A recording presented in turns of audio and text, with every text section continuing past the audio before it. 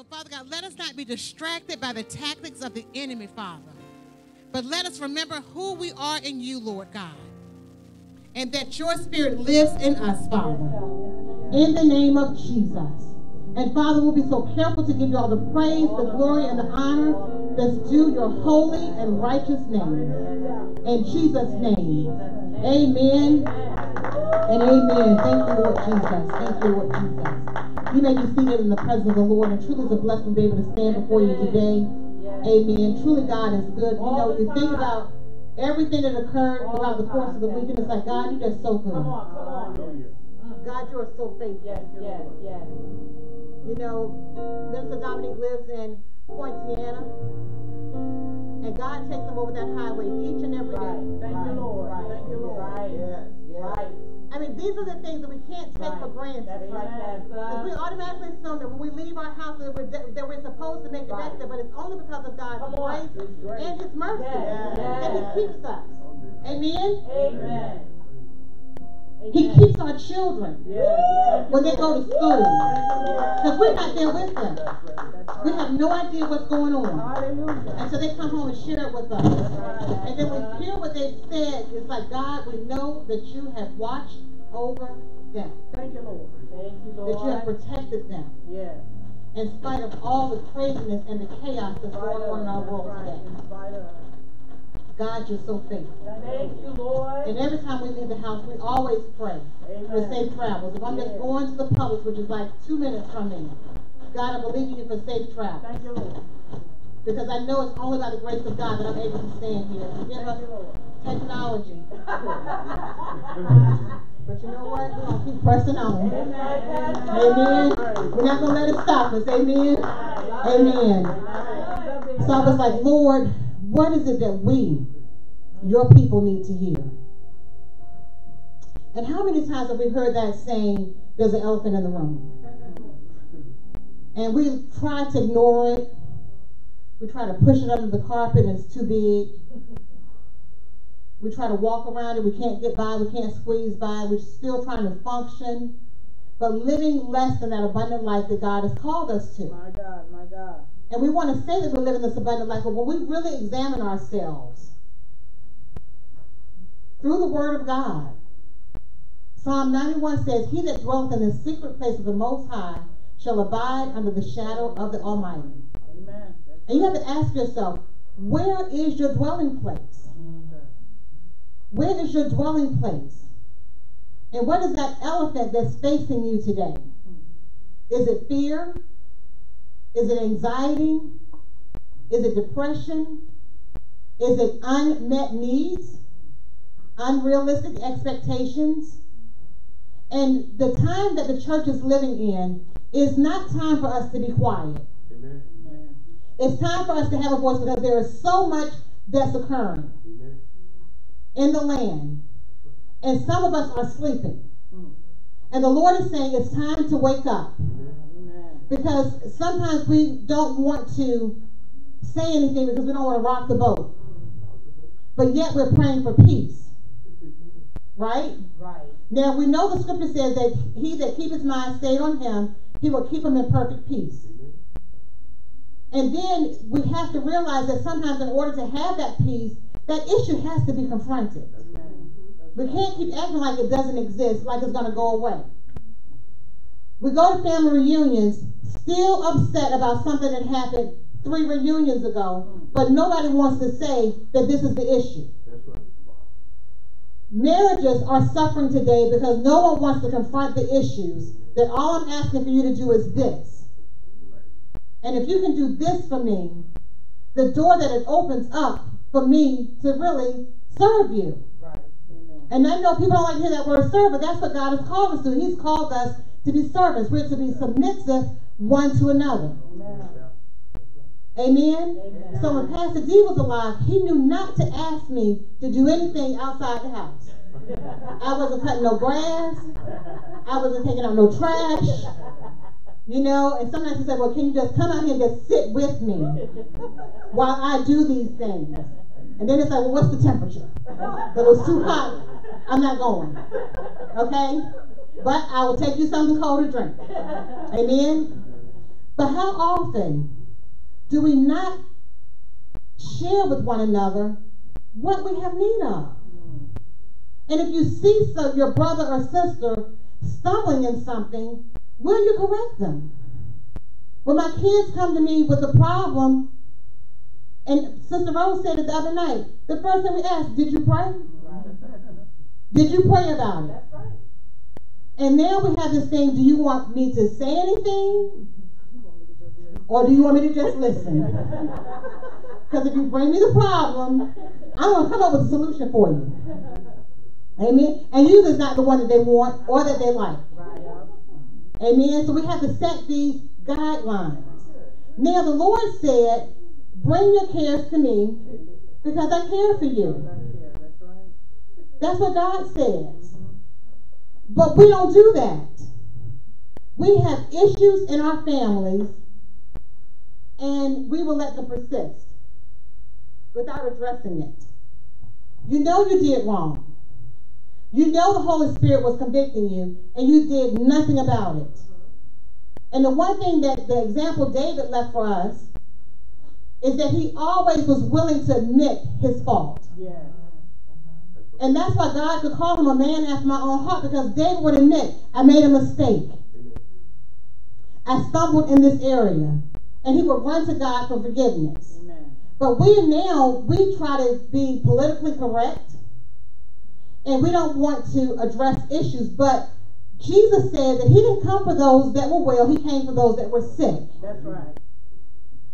And if he saw something that needed correcting, he didn't have any problem speaking the truth in love. That's right. And that's the part that we miss today.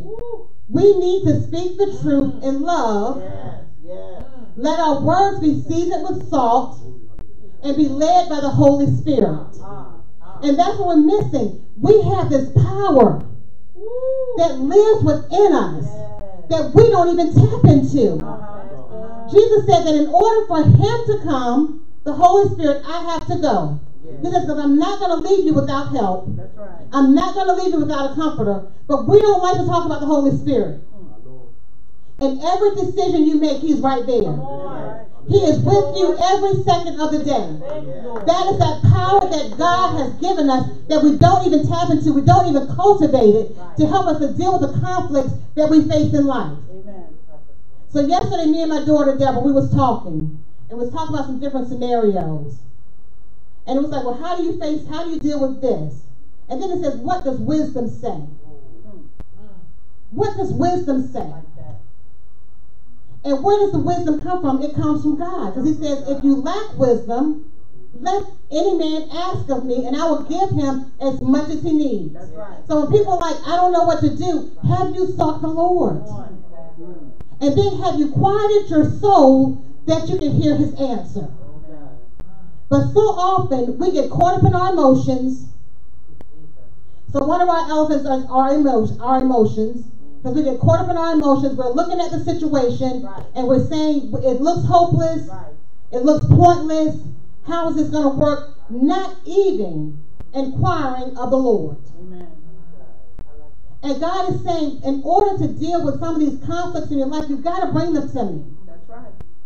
You've got to be willing to speak whatever God has given you to speak. Amen? Amen. So let's look at Matthew chapter 21. And I'm reading from the New Living Translation. And I'm going to read verses 12 and 13. And the word of the Lord reads, Jesus entered the temple and began to drive out all the people buying and selling animals for sacrifice. He knocked over the tables of the money changers and the chairs of those selling doves. He said to them, the scriptures declare, my temple will be called a house of prayer, but you have turned it into a den of thieves. Okay, so now we don't have to sell animals for sacrifices, but what is going on in the body of Christ and God's churches across the land that should not be? Jesus had no problem addressing the issue. He didn't go in there and say, well, maybe I don't want to hurt somebody's feelings. I don't want to correct them and hurt, and stomp on their feet. He addressed the issue so that change could occur. And some things are not changing in our lives Because one, we're not surrendering it to God, and then we're not being obedient to what God has told us to do. Because we get caught up in our feelings instead of recognizing that this battle that we're in is spiritual. So just because little Johnny is acting crazy, that doesn't mean that's Johnny. It's that spirit that's provoking that child.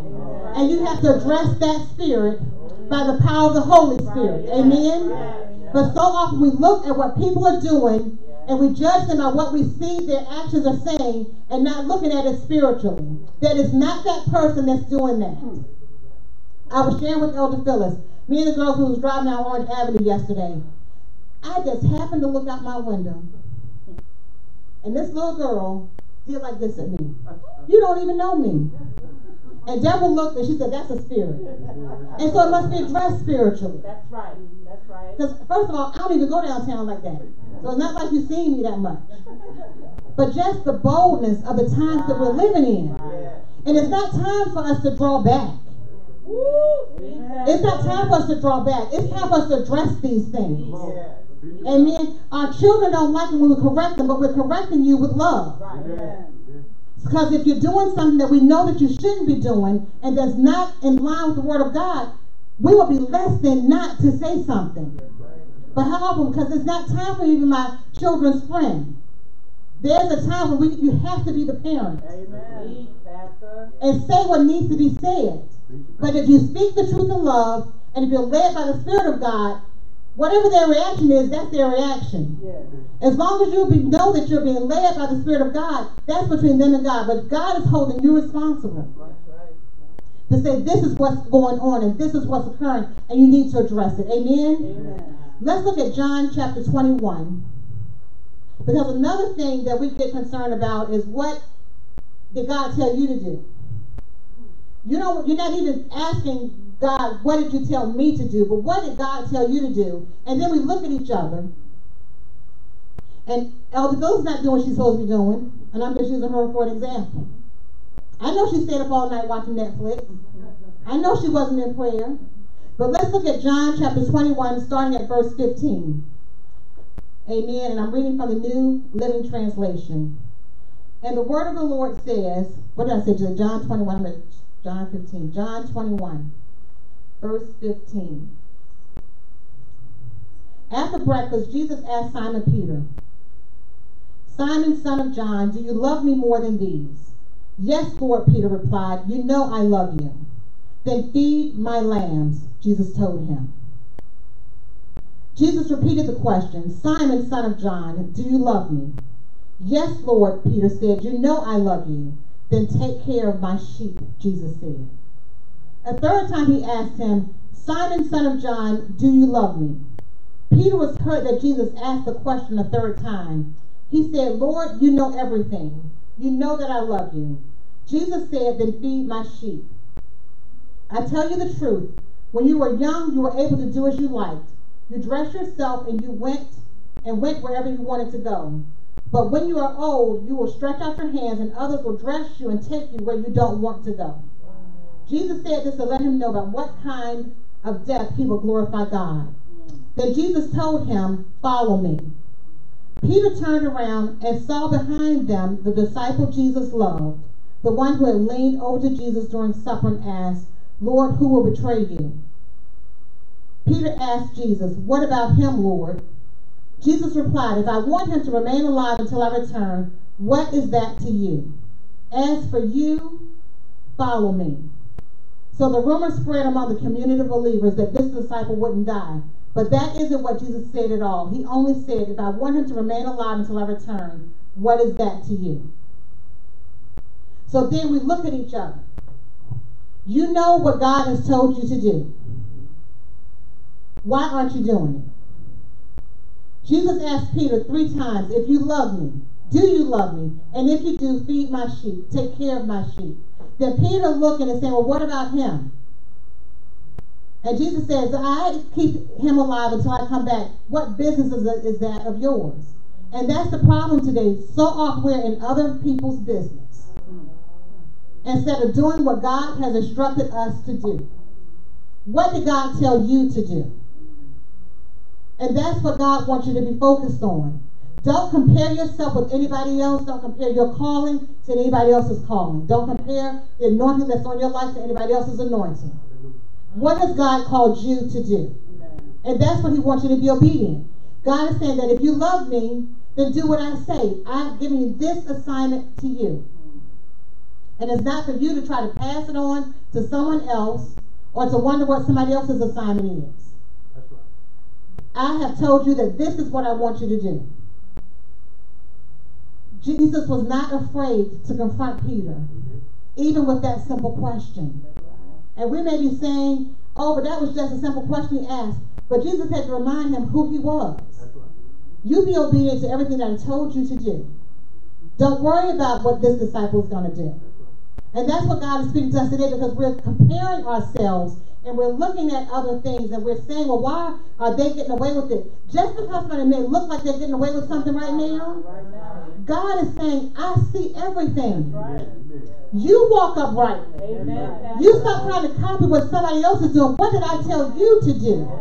What word did I speak into your heart that you have not finished yet? That's what you need to be focused on. Don't worry about what anybody else is doing. No, we just sang that song, I know who I am. Because of God who says who I am. I don't have to look like anybody else. I don't have to do anything like anybody else. My children always say, Mom, just do you. Because I'm all about comfort. So it's very easy for me to put on a jean skirt and some tennis shoes and let my socks be showing. Because, like, you know, my kids, they don't like the socks showing. But that's my comfort. They was like, Mom, if that's what you like, just do you. And that's what I do. Because that's who God has not called Marion to be anybody else. I don't have to dress like anybody else. I can have my own style, whether you like it or not. I am who God says I am. Amen. And as long as I ain't just like totally mismatching colors, just leave me be. And let me do and be the woman that God has called me to. But how often do we try to fit people in our mold? How often do we do that? And now you've got churches that's trying to mimic other churches. And when our goal is to harvest souls, to make disciples, not for membership, but that we can go out into the world and compel others to be saved. Amen? Acts chapter 6, verses 8 through 15. Now we're going to be talking about Stephen. Because we're talking about, the Lord is saying we know it's okay to address, but it's the way that we do it. And that's why it's so important for us to rely on the Holy Spirit. We're trying to do things without asking God, is this what you have for me to do today? Is this action that I'm doing pleasing you? Think about some of the things that you do. Have you asked God, are you pleased with me when I participate in this activity? Are you pleased with me, Lord, with the life that I show people in church and the life that I have outside of church? Amen. God, are you pleased with my posts that I put on social media? I mean, we just sang that song, we want God to be glorified. Is God being glorified in everything that you're saying and doing? And it's not about being super spiritual. The Word of God says in Galatians 5:16, walk in the Spirit, and you shall not fulfill the lust of the flesh. So whatever your flesh is lusting, is it in line with the Word of God? And if it's not, then you should not be doing it. And we're wondering why these doors are open in our lives and why we're facing some unnecessary conflict, because we're not walking in the Spirit. We're not listening to what the Holy Spirit is telling us to do. And then we get frustrated when we see people acting a certain way, and we know that it's against the Word of God, and especially when it's people of God, and we will not say a word. You know what we say? Oh, I will pray about it. But if somebody comes to you with a different way of thinking that you know is not in line with the Word of God, why can't you say, wait a minute, what does the Word say? Can you find that in the Word of God? Did God tell you that specifically? Or are you being motivated by the lust of your flesh? And we need to ask these questions. But we don't want to offend. And we don't want to hurt feelings. And it's not about hurting feelings. Sometimes we have to ask those tough questions to prevent someone from having a shipwreck. I mean, you think about it. When God came and saw us, he came and he saw us in our darkness and he pulled us into his marvelous light. Yes, he did. Yes, he did. He pursued after us. But we will watch people stumbling along in darkness and we won't say anything. And yes, most definitely prayer is good. But sometimes you've got to reach out a helping hand and say, let me help you walk this way. Let me tell you my testimony to let you know that God can bring you out, that God can bring you through. But if we keep silent and we see the elephant in somebody else's life, we can't even recognize the one in our own. What help are we? If somebody makes a mistake with the scripture, gently correct them. No, wait a minute, that's not what the word says. That's not even in the word, it's just something that we've adopted. But being willing to speak out, amen? So in Acts chapter 6, we're going to start talking about Stephen. So Acts chapter 6, verse 8, and I'm reading from the New Living Translation. It says, Stephen, a man full of God's grace and power, performed amazing miracles and signs among the people. But one day, some men from the synagogue of freed slaves, as it was called, started to debate with him. They were Jews from Cyrene, Alexandria, Cilicia, and the province of Asia. None of them could stand against the wisdom and the spirit with which Stephen spoke. None of them could stand against the wisdom and the spirit with which Stephen spoke. So then what did they do? They persuaded some men to lie about Stephen, saying, we heard him blaspheme Moses and even God. This roused the people, the elders, and the teachers of religious law. So they arrested Stephen and brought him before the high council. The lying witnesses said, this man is always speaking against the holy temple and against the law of Moses. We have heard him say that this Jesus of Nazareth will destroy the temple and change the customs Moses handed down to us.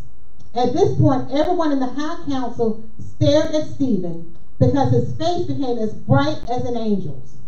So right there, God stepped in. He said he's a very present help in the time of trouble. Amen. So Stephen was being accused of blaspheming Moses and even God. And God stepped in. So even though these men came forth lying about Stephen, God was right there with Stephen. Now Acts chapter 7 is 50 verses. I'm not going to read all the verses. But it says, then the high priest asked Stephen, are these accusations true? Now, if Stephen had been caught up in his flesh, how would Stephen have responded? But because Stephen was full of wisdom and power from God, this was Stephen's reply. Brothers and fathers, listen to me. Our glorious God appeared to our ancestor Abraham in Mesopotamia before he settled in Haran. God told him, leave your native land and your relatives and come into the land that I will show you. So Abraham left the land of the Chaldeans and lived in Haran until his father died. Then God brought him to the land where you now live. So Stephen took him all the way back to where God had instructed Moses. Amen? So I'm going to skip down some verses. So then he started talking about the patriarchs of Jacob. It says, these patriarchs were jealous of their brother Joseph, and they sold him to be a slave in Egypt, but God was with him and rescued him from all his troubles. And God gave him favor before Pharaoh, king of Egypt. God also gave Joseph unusual wisdom, so that Pharaoh appointed him governor over all Egypt and put him in charge of the palace. But a famine came upon Egypt and Canaan. There was great misery, and our ancestors ran out of food. Jacob heard that there was still grain in Egypt, so he sent his sons, our ancestors, to buy some. The second time they went, Joseph revealed his identity to his brothers, and they were introduced to Pharaoh. Then Joseph sent for his father, Jacob, and all his relatives to come to Egypt, 75 persons in all. So Jacob went to Egypt. He died there, as did our ancestors. Amen? So like I said, I'm not reading the whole thing, so I'm going to go down, but I want you to read the whole thing when you go home. Amen? So then, verse 30, 40 years later in the desert near Mount Sinai, an angel appeared to Moses in the flame of a burning bush. When Moses saw it, he was amazed at the sight. As he went to take a closer look, the voice of the Lord called out to him, I am the God of your ancestors, the God of Abraham, Isaac, and Jacob. Moses shook with terror and did not dare to look. Then the Lord said to him, take off your sandals, for you are standing on holy ground. I have certainly seen the oppression of my people in Egypt. I have heard their groans and have come down to rescue them. Now go, for I am sending you back to Egypt. So God sent back the same man his people had previously rejected when they demanded, who made you a ruler and judge over us? Through the angel who appeared to him in the burning bush, God sent Moses to be their ruler and savior. And by means of many wonders and miraculous signs, he led them out of Egypt, through the Red Sea, and through the wilderness for 40 years. Moses himself told the people of Israel, God will raise up for you a prophet like me from among your own people. Moses was with our ancestors, the assembly of God's people in the wilderness, when the angel spoke to him at Mount Sinai. And there Moses received life-giving words to pass on to us. But our ancestors refused to listen to Moses. They rejected him and wanted to return to Egypt. They told Aaron, make us some gods who can lead us, for we don't know what has become of this Moses who brought us out of Egypt. So this is Stephen's testimony to his accusers. Amen? So they made an idol shaped like a calf, and they sacrificed to it and celebrated over this thing they had made. Then God turned away from them, abandoned them to serve the stars of heaven as their gods. In the book of the prophets it is written, what was it to me you were bringing sacrifices and offerings during those 40 years in the wilderness, Israel? No, you carried your pagan gods, the shrine of Molech, the star of your god Rephan, and the images you made to worship them. So I will send you into exile as far away as Babylon. Our ancestors carried the tabernacle with them through the wilderness.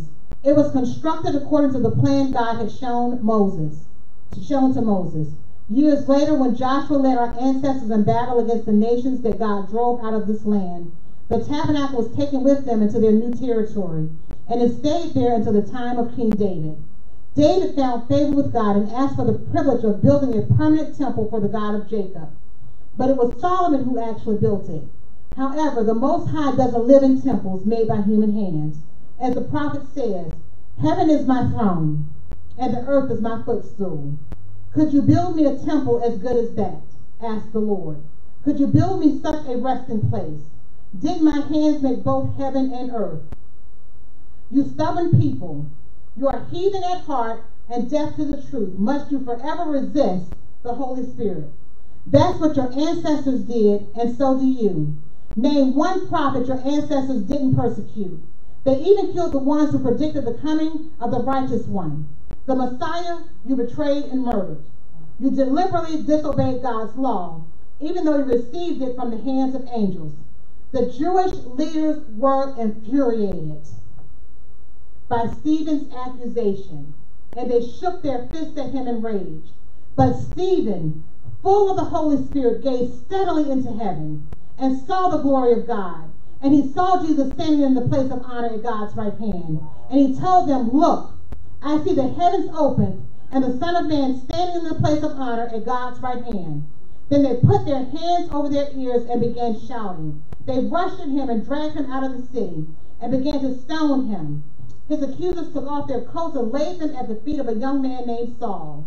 As they stoned him, Stephen prayed, Lord Jesus, receive my spirit. He fell to his knees, shouting, Lord, don't charge them with this sin. And with that, he died. What a powerful testimony that Stephen said to his accusers. And he was not fearful because why? The power of the Holy Spirit was upon him. Amen. And it was leading him and guiding him in what to say and how to say it and when to say it. And that same Holy Spirit that raised Jesus from the dead, that same Holy Spirit that spoke through Stephen is the Holy Spirit that resides in us today. Amen. So there is no excuse for us to say that we're fearful of anything. God says, I did not give you a spirit of fear, but of power and of love and of a sound mind. Do you know who you are in Jesus today? Do you know your identity in Christ today? You are filled with the Holy Spirit of God. That is your power. Thank you, Lord. That you take everywhere that you go.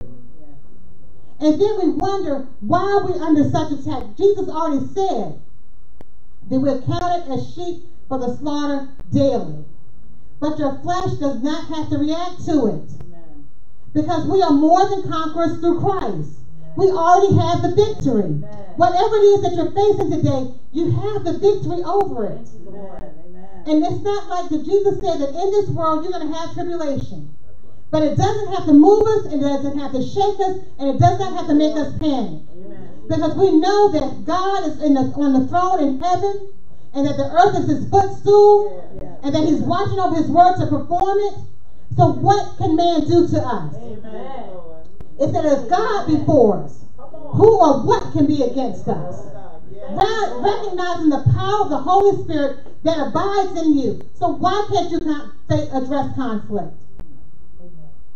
Why can't you speak the truth in love? Why can't you ask the Lord to season your words with salt? Why are you moved by the things that we're seeing? Why are we moved by the things that people say? And yes, that spirit irritated me yesterday. Because I'm like, little girl, you don't even know me. But recognizing this battle is spiritual. Right. And it must be fought spiritually and not in our flesh. Amen. And that's what we're trying to do. We're trying to fight battles even with our children in our flesh. Well, we need to address that spirit spiritually. Come on. And say, you will not take advantage of me. You do not have authority over me. God has put me in this place. And I don't care whether you like me or not, but you're going to respect my position. Amen. And we've got to be willing to say these things by the power of the Holy Spirit. Because when you see parents that are scared of their children, there's something wrong with that. That should not be. And when they think they're too grown to live with you, have at it. Find yourself a place to live. Amen. Amen. Find yourself a place to live, because as for me and my house, come on, we will serve the Lord. So that means it's something, when you come into my house, it's some music that you will not hear. Come on. Because they're not allowed to play it. And I don't care. I mean, Brandon is 30 years old. Deborah 29 and Brittany's 26. And if I hear something that I don't like, wait a minute. What's that sound that I hear?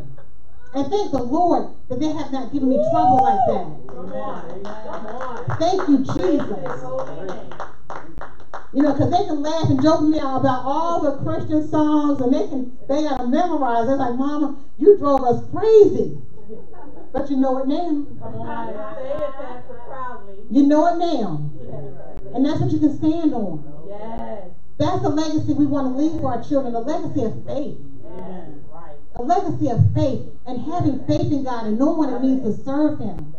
But rely on the power of the Holy Spirit. Amen.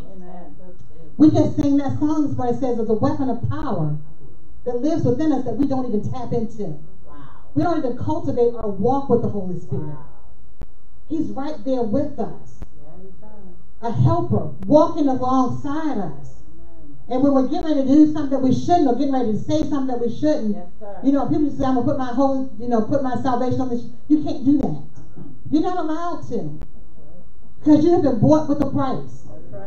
So, Father, I have to surrender to what your Holy Spirit is saying to me.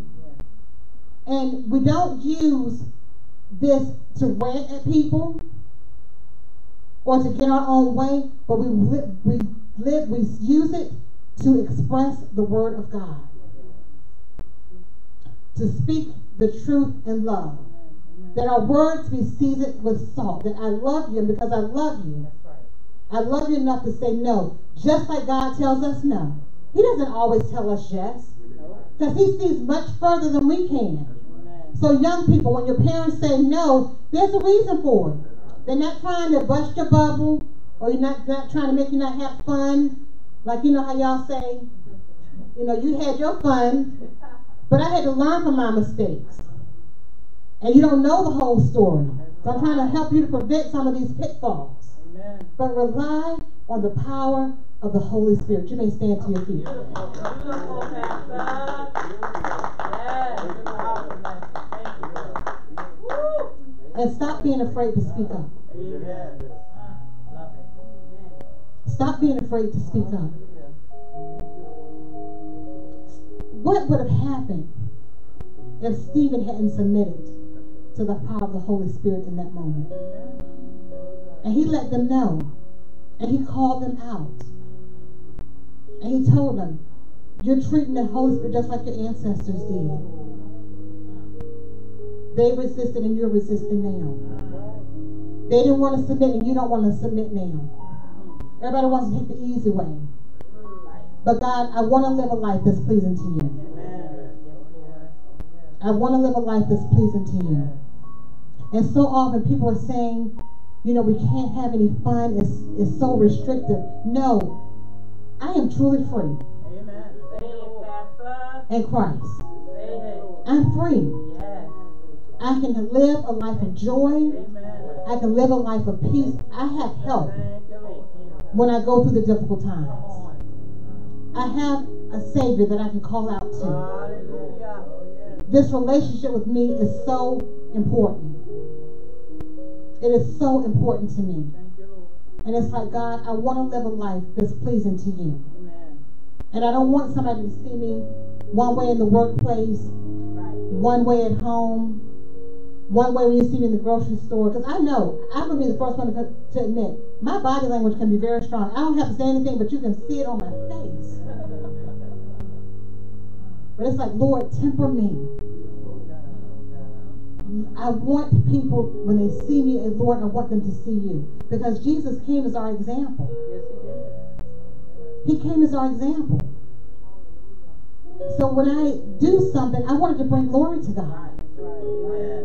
Amen. The word says, I will hide your word in my heart that I might not sin against you. I will hide the word of God in my heart. And sometimes you have to have those tough conversations with your children, with your spouse, in the workplace. Because we're not separate beings. This person that God has called us to be, He's called us to be it wherever we go. That's right. And sometimes people, they don't want to receive what you have to say. But if you know that the Holy Spirit is leading you, Stephen didn't have no hesitation. The Holy Spirit spoke through him. And that same Holy Spirit wants to speak through you. And it's not for us to twist the word and make the word say we want it to say. God, I want to live a life that's pleasing to you. I want my praise to be real. I want my worship to be real. I want to declare and decree the word of the Lord. And I was asking Deborah this morning, you know, even thinking about, I was thinking about Pastor D this morning, and I was like, when people still talk to me about him, I see his customers, and it's like we miss him taking that time to just talk to us. Just talking to us. The life that he lived. A life that was at times very lonely. Because he didn't fit in with the crowd. And God, I don't want to fit in with the crowd. I don't want to fit in. I want to do all that God has called me to do. I want to be led by His Spirit. And that's what I want for the people of God. So when you see things going on, it's like, Lord, that is not the way you ordained the church to be. We've got to get back to that place that God is first. And that pleasing God is first. Father, in the name of Jesus, we thank you for your word, O Lord. And Father God, we pray right now that it will take root in our heart, that we may produce a harvest for you. And Father God, we want to be led by your Spirit in everything that we say and do, because your word has already said that if we walk in the Spirit, we will not fulfill the lust of the flesh. And Father God, help us, Lord God. Teach us how to address conflict. Teach us how to be bold and to speak your word, oh God, without holding back, Father. Let us be sensitive to the leading of your Spirit. And Father God, I thank you today.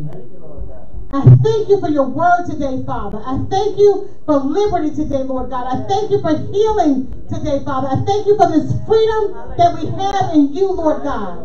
That we will not be entangled again with the yoke of bondage. That we will pursue you with all that we have, oh Lord.